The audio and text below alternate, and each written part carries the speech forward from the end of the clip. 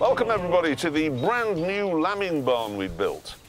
The maternity ward, if you will. Here they all are, 74 pregnant sheeps in here. We have Ellen, the shepherd. Can you say shepherdess? I don't know whether you can say that these days. Anyway, the sheep expert. She's going to be here, but not always. So I need to learn, and I'm going to learn by watching her. Think how many skills I'll have then. Power oversteer while shouting. Midwife. Job one was to make sure the expectant mums were evenly split up in the separate pens. 7, 8, 10, 12. Now, why have you all gone in there? Why have they done that? Finally, though, everything was ready for the arrival of 138 lambs. And now we just had to wait for Mother Nature to roll her sleeves up. There's been a big rise in the number of people in the UK who have died of coronavirus. 181. The Scottish Government has recommended wearing face coverings in limited circumstances where social distancing... The days passed and no lambs appeared. But then, one morning, as I was feeding the hens... Stop fighting! Hello? What? On our way, lambing. Woo, woo, woo, woo, lamb shed.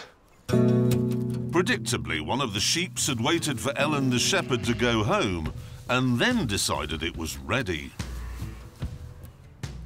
There we go. Going down. And if you edge closer then, she'll get used to you. In an ideal world, she should give birth on her own. I'm just here as backup. She's trying. Look at her. Oh, God, something's coming out of it. Jeremy, just make sure it's the head first. Well, how am I supposed to see if that's... Oh, she's up. Oh, it's out, it's out, it's out. Yes, look! Aww. Oh, that is just brilliant. I am so thrilled.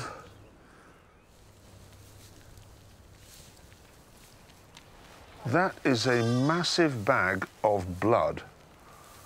Oh, my giddy aunt. The whole process is sort of incredibly sweet and incredibly revolting simultaneously.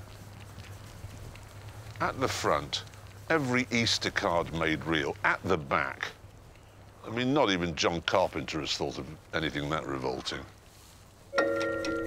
Our first diddly-squat birth had gone well, but the mother was carrying twins and, worryingly, there was no sign of the second one.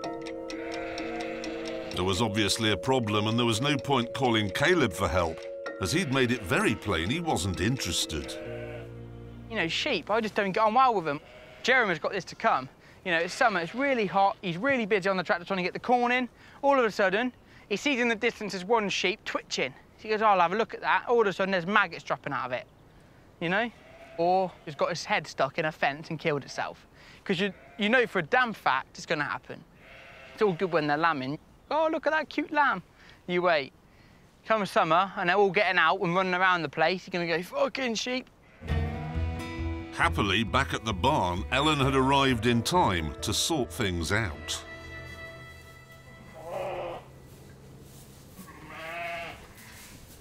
So we have got a head and no feet. Yeah, is that the problem? There is a foot there.